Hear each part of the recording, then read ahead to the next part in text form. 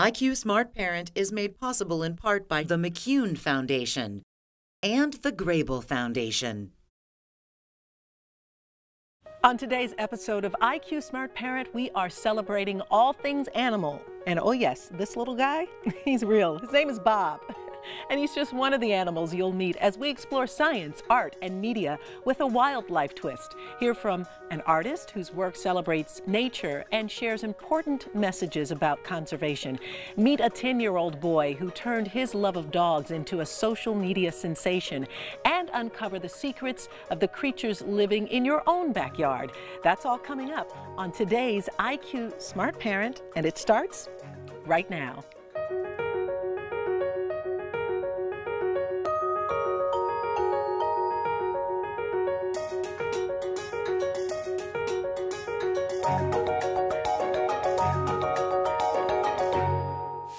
Welcome to IQ Smart Parent. I'm your host, Darieth Chisholm. Animals bring us everything from joy and awe to education and inspiration. And that's why today's program is all about animals. We're kicking things off with guests from the National Aviary, the nation's premier bird zoo located in Pittsburgh, Pennsylvania. And so let's welcome Patricia O'Neill and Kathy Schlott, along with artist Lindsay Wright-Durko. And we've got a special little guest with us, a penguin named Disco.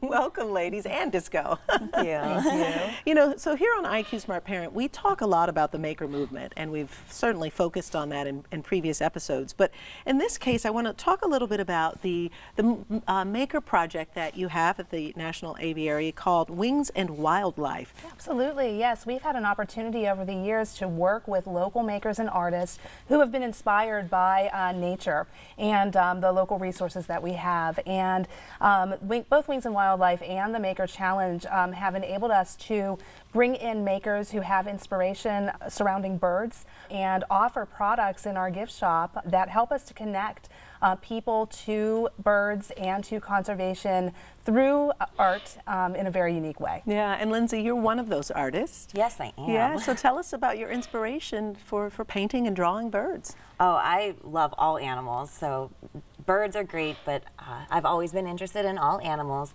I love to go out into nature and sketch, so I did bring a few of my sketchbooks here. So I love going out, finding things to draw. This is something that I've actually drawn at the National Aviary with the Maker Challenge. I was featuring the rhino hornbill, a bird species there. I love to go find stories and then just kind of put them in my journal, whether that be just visually. So I also have, you know, one of just some penguins. So just visual, or I like to throw in some words, kind of add a little bit of detail and education. So for instance, with Disco that we have here, how are you inspired to sketch about penguins when you see a penguin like Disco? I think it's great to go and sketch in nature and actually be outside, be there in the experience. Whenever you're drawing something, you're looking at it again and again and again. So it really helps you have that familiarity with your subject and make that experience that's relevant to you and that you'll remember later. So having a live subject is really going to help you have a great learning experience and also have a better drawing. Yeah, well, we also know that Disco is a little artsy himself, right? Absolutely. In fact, you have a painting that Disco did. I do, yeah. Yes. This was a painting that was created directly by Disco, and it's part of their wellness program at the National Aviary, and we offer these in our gift shop. People can actually take home a painting that was painted directly by one of our penguins. Yes. So tell us a little bit about what people learn about science and conservation when they see penguins and they get to experience them. Well, African penguins are a critically endangered species. So I think when people go and they see the penguins, they see how adorable they are, they see them interacting with other penguins, they get curious about them. And then they want to learn more. And that ties directly into the conservation of these species because you want to learn. And then when you find out how amazing these creatures are, you want to be able to go and help them. So you're learning about science, you're learning about habitats, you're learning about ecology, you're learning about how all the animals interact and what their role in the environments are as well as ours. Yeah, so we know you brought along another friend. I And did. so we'll let you do some swapping out, and I'll turn to these ladies and we'll continue our conversation.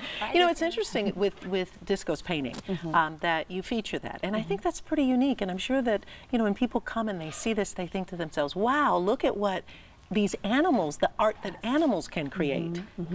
Absolutely. I think that you are naturally drawn to what you are curious about.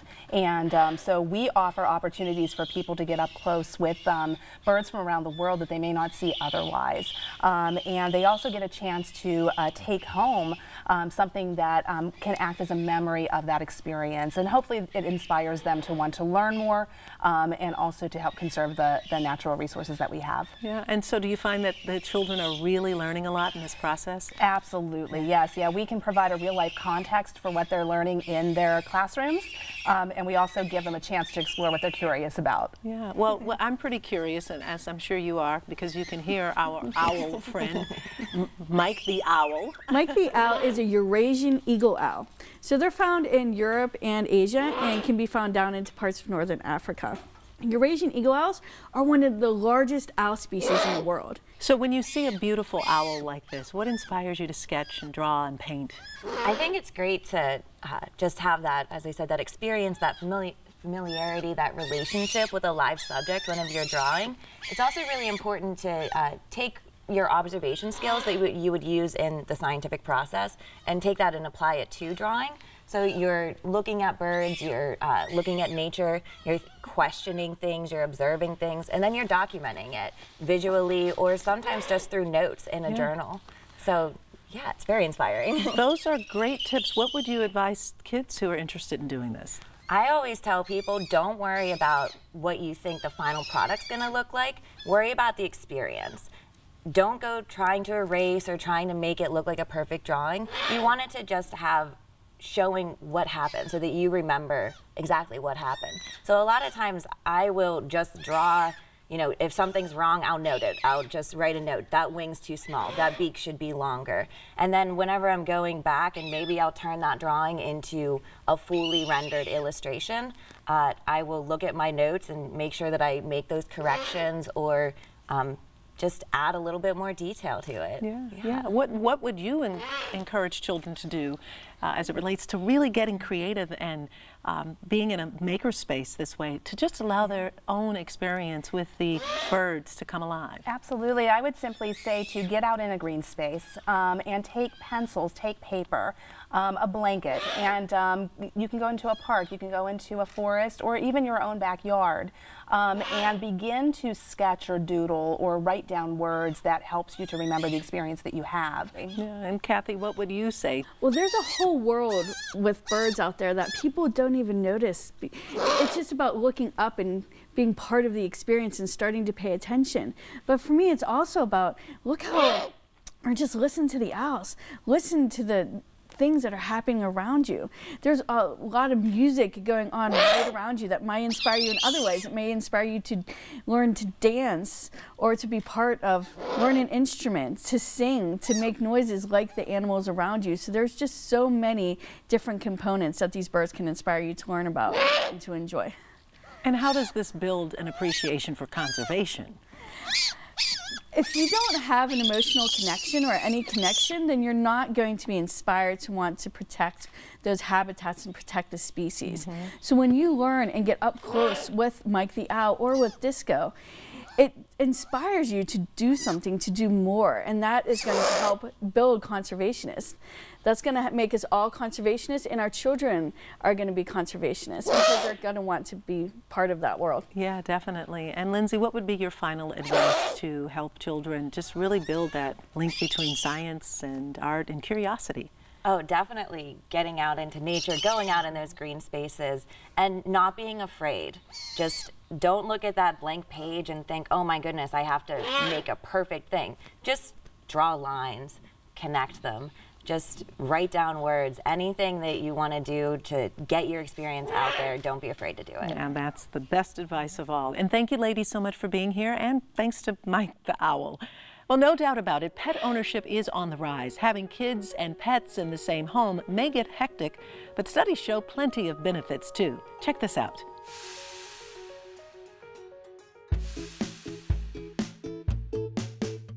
Pets offer fun and affection, but experts also found a number of health benefits to having a four-legged friend in the family. One study found that children who grew up with a dog spent more time engaged in outdoor physical activities than children without a dog. But that's not the only health benefit. Early exposure to household pets like cats and dogs can reduce the risk of wheezing and developing eczema. Studies even show petting a cat can help lower blood pressure. And pet ownership also helps to reduce stress and anxiety.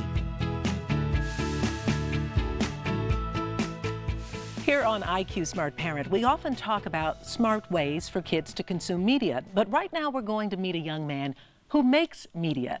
He is 10-year-old Gideon, and his social media account's called I've Pet That Dog, and he has nearly 150,000 followers. So welcome, Gideon, to the show. Thanks. So excited to have you here. Your mom is joining us as well. Hello. And we're glad that you're here. So let's see, you're all over social media. Yes. Yes, all the big social media channels. And we know that a lot of people love petting dogs, but you decided to do something different with this. Why? I just think dogs are amazing creatures, and I think they should have some fame. So tell me about I Pet That Dog. Well, I Pet That Dog. Well, my website is just pictures of dogs, but my Twitter account, I like ask questions, and then I get the information and build up a story to tell about them. And so I'm assuming you've got some help, and your mom has come along with us, right? So how is it that you help him with these social media accounts and posting to the website and really generating the interest that he has? I'm not sure I do much to generate the interest, but I help with putting up the posts and things like that and monitoring the account. But this was all his idea. He wanted to take a picture with each dog that he met to remember the dog and the experience. Yeah. And then he asked to put up the stories. And how much work does that take? How much time does it take? We go out about 3 times a week to find dogs. I do a lot of the background things, so he does not have to. The account has kind of exploded, and I don't want him to spend hours on it. Yeah. How do you guarantee his safety and protect his privacy since he is so young on social media and having a website? Well, I think, again, I monitor all the notifications. I monitor what he's posting. He's known around town now. It has definitely become a little more interesting. So we wanted to do something special for you, so we invited a dog for you to meet. And if you wouldn't mind, you can pop up and say hello, and you can let us know how this process works. Okay. Yeah. Hello. Good girl. Hello. Hi. What's your dog's name? This is Basti. Hi, Basti. It's hard to get a dog to look the way you want him to. Yeah, she's not exactly a TV dog. There we go. All right. There we go. Hey. Basti. Hey, pup. Gideon, come on in there. Hi. There we go. I'm so glad you had a chance to meet Basti. Thank you. So come on back over. Let's continue our chat, because I'm pretty fascinated with. Hi, Basti. Yeah, you turn this into more than just a hobby, which is very interesting. So what are some of the questions do you ask the dog owners? I normally ask, do you have any funny stories about your dog?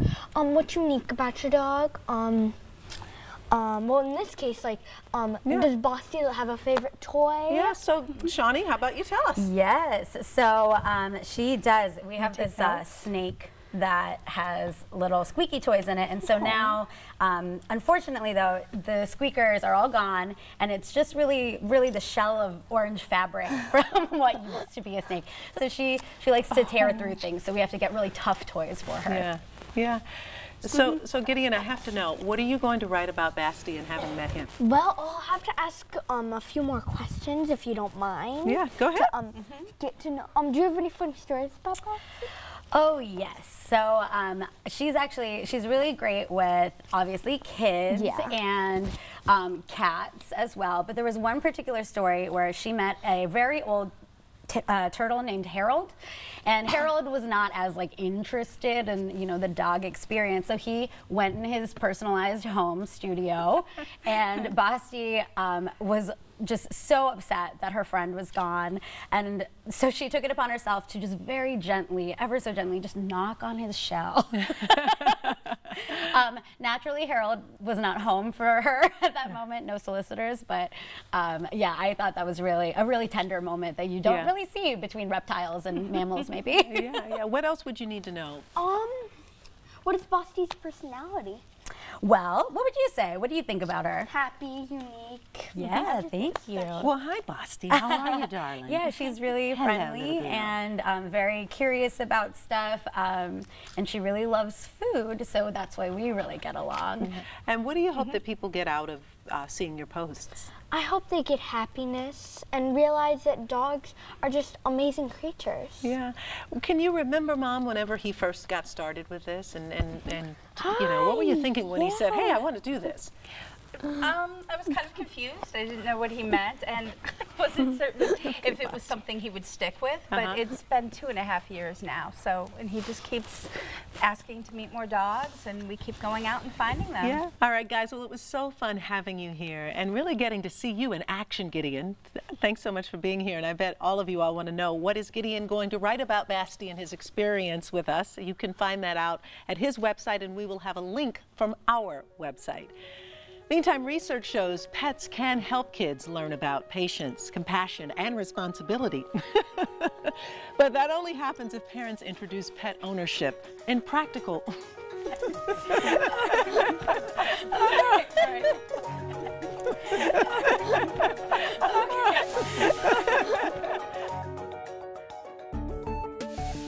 Children love pets, but caring for one is a big responsibility.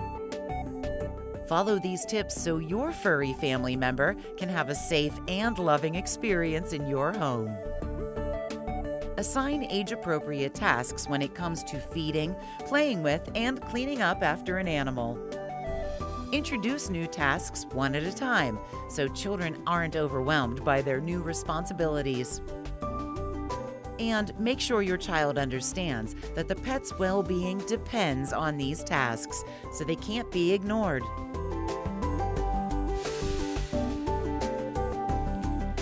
We've all read about exotic animals in nature magazines, but what does it take to research and write those articles? We've gone straight to the source, so let me welcome our final guest today, wildlife writer Jason Biddle, and Mallory Sickle is also joining us from the Carnegie Museum of Natural History. And Mallory, you also have brought along a few interesting creatures, so we'll get to you in a moment with those guys. But let's start with you, Jason. You've written for several publications. What's really been encouraging you to be a wildlife writer? Well, I think my mom would say I was always that kid that was poking dead things with a stick and looking for crayfish under rocks. And, you know, as I grew up, my professional education was in writing, but I always wanted to get back to that sort of nature world. And you probably have a job that a lot of kids grow up wanting to do. It's a dream job that I didn't know existed until I had it, basically. Yeah, and so you write for a Smithsonian magazine as well as the National Geographic, and you've been featured as a recipient of the National Geographic Society. I mean, this is all pretty exciting, but as a career path? Yeah, it's surprising, but I've managed to make an active career just working on the weird animal beat, which is wonderful. Yeah, and it is very wonderful. So Mallory, let's bring you into the fold. You've got Bob with you. Yeah. So tell us a little bit about Bob and what's happening there. So Bob is a corn snake, and he's part of the living collection at Carnegie Museum of Natural History, and we use him to educate families, children, people of all ages. You know, because I would think that most people, when they think museums, think replicas, not live animals. Right. But that has gone very successful there. Yeah, absolutely. So we find that having the living collection really helps to bridge the gap between our specimens and people and make the connections between them that way. That probably really helps to reinforce their learning, is because they get to handle or see the animals live while they're learning about them, whether in school or at the museum. Absolutely. Studies show that people retain more knowledge about animals when they get to interact with a live animal. Yeah. So, Jason, we have some cockroaches that are in front of us, but I understand that you like them. Obviously, you write about these types of things. What I love about cockroaches, and I wrote about this for the Smithsonian, is that you can find them everywhere. There are 5,000 species of cockroaches all across the world. There are really only about 15 species that humans interact with and that we are terrified of, and that represents less than 0.5% of all cockroach species on Earth. So we really have no idea, the biodiversity involved with cockroaches. There are some that can glow, there are some that can fly, there are some that actually look like ladybugs. Cockroaches are just beautiful animals. A lot of kids obviously are fascinated by animals, and many of them have to write papers, and so I would assume they find animals to write about. And think about the discovery that one has when they get to learn about the differences with animals when they're live versus like Wikipedia or online. Yeah, I think Wikipedia can actually be a great starting point. So my recommendation would be to go where the wonder takes you, because everybody knows what a cockroach is, but there are a lot of things we don't know about cockroaches that I think if you drill down into those things that are interesting, you'll be able to educate people and yourself in a way that is exciting and not, a boring research project. So who is this little guy that you are bringing to the set? Sure. So this is Lupe. Lupe is a coatimundi. She's from South America, and she is in the raccoon family. So here in North America, we all think about raccoons. You probably think about raccoons being around your garbage cans. And honestly, coatimundi is in the same family and kind of takes on the same role throughout Central and South America as well. So they are frequently found around the garbage and whatever else. They are omnivores and very curious and intelligent animals. Yeah, Jason, when you see very interesting exotic animals like this, what is it that, what inspires you to write about them, or what are some of the first things that come to mind that you think readers would want to know? Well, I think first of all, I didn't know coatimundi existed until only a couple years ago, and I'm somebody that writes about animals for a living. So I think that, there's an amazing amount of diversity that's out there that we, just don't see. There are so many cool animals on Earth that are just waiting to be, talked about and learned about. So I like to focus on animals like coatimundi that people, are not used to seeing. And, the more you care about something, the more likely you are to save it. So you said you revel in the weird and icky. So what is it that kids can learn about being in the weird and icky? Well, I think, there's an idea that nature is this beautiful, pristine place, but in reality, it's a really icky, dirty place where you have animals eating each other, you have lots of bizarre things happening, and I think that those are great places to, again, sort of get yourself interested in these ecosystems and the way that they interact with each other. And I think it's okay to focus on things like poop, as a way in. Everybody knows pandas, but I wrote a story a couple years ago for Slate about the importance of panda poop.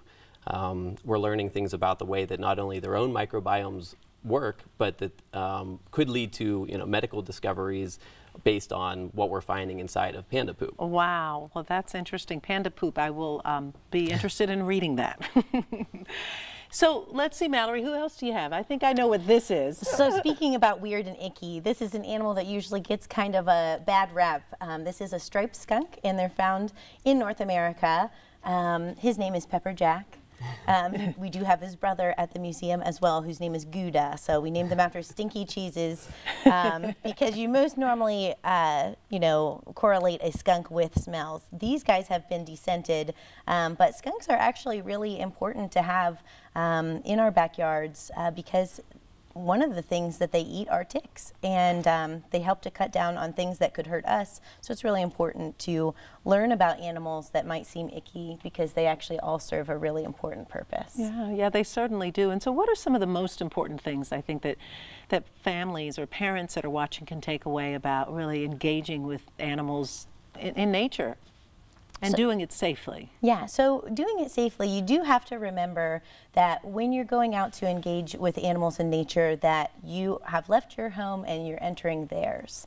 So it's important to be very respectful, and we like to go by the saying that you should take only pictures and leave only footprints while making sure to enjoy the surroundings around you. That keeps you safe and keeps the animals safe and protects their habitats. But in addition, to remember that the love of animals spans far longer and wider than just for children, that it's for all ages, and it's something that everybody can enjoy, making the connection with an animal. And Jason, what's your final advice about getting kids excited about learning about animals, but writing about them as well? Well, I think Pepper Jack's a great example that you don't have to go to the Amazon or to Africa to find interesting animals. We have an enormous amount of biodiversity, you know, in our own backyards, and animals like this have fascinating things that even though everyone knows what a skunk is, you might not know that their black and white coloring is, you know, sort of a warning sign for nocturnal predators, or that, you know, the scent that we all associate with skunks is that it's actually a kind of biological chemical warfare.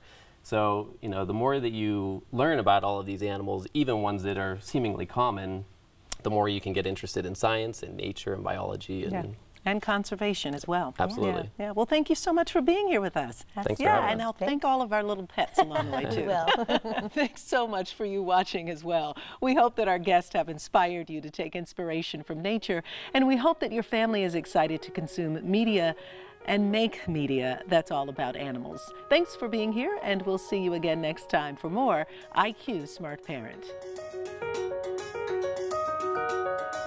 Want to learn more about IQ Smart Parent? Visit us online at iqsmartparent.org for more episodes and additional tools and resources. Connect with us on Facebook, Twitter, and Pinterest to share your thoughts on being a 21st century parent.